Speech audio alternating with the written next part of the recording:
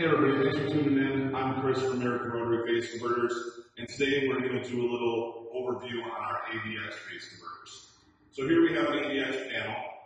You can see it's got a start and stop button, comes standard on the front.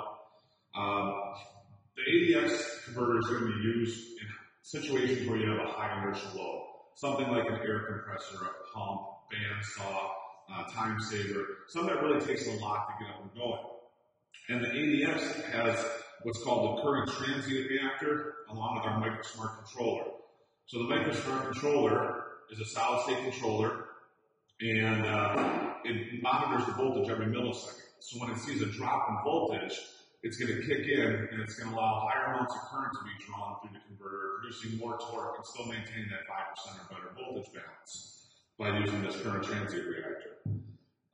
These are available on our website and also through our sales team. If you call in, you can reach us at 888-743-6832. That's 888-743-6832.